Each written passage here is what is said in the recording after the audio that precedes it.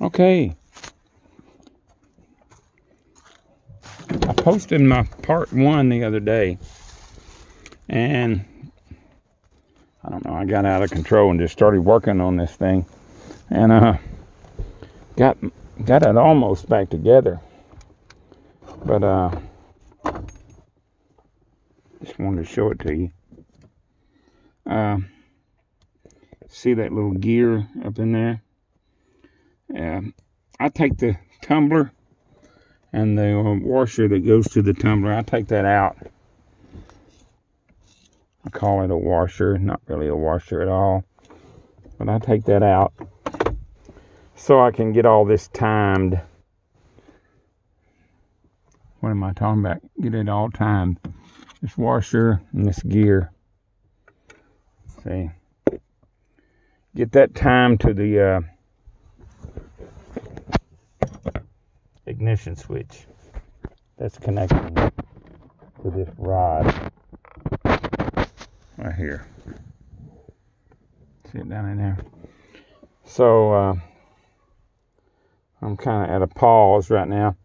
This is tricky to put together right here, I'm telling you. It's a lot of stuff going on. A lot of stuff. You can't even see it now, but got just a bit of slack in there. Oh, it's because I haven't bolted it down. The screws are not in there. But just kind of wanted to talk to you a minute about it. I guess next I'll go ahead and finish putting the screws in. 4 of them. And down in there, it's already in there. And finish it up. But honestly, it wouldn't have done me much good to video putting this thing back together, because I had to refer to the disassembly video in order to be able to put it back together. It's just so much tricky stuff going on. I know that sounds kind of crazy, but it is. It's a lot of tricky stuff going on in here.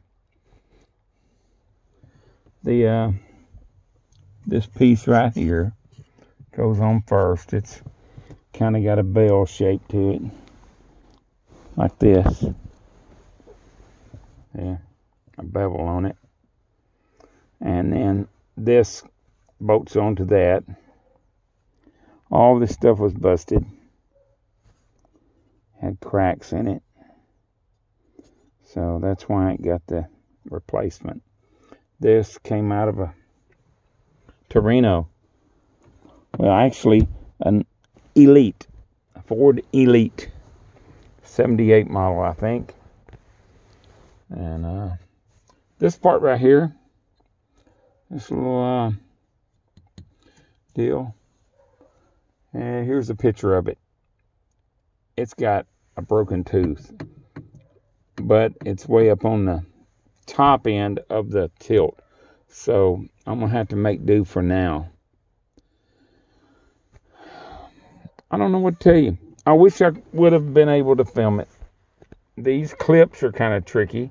One goes in one way and the other goes in the other, as you can see. And that will trick you. That's something I had to refer to. Like I say, if you take this part out right here, you'll be able to time your ignition switch correctly. But there's just so much stuff in here. There is just so much stuff. I don't know what to tell you. Kind of feel embarrassed that I didn't wait, but not too bad. Not really. I appreciate you guys watching my video. I'll let this be this for now, and I'll put the disassembly video along with this one and any others that are related to this steering column in the playlist for the E150, so you can refer to it if you need it. I don't know if you will or not. I'm sure there's much more intelligent people than me putting this stuff together. All right. Have a good night. Appreciate you watching.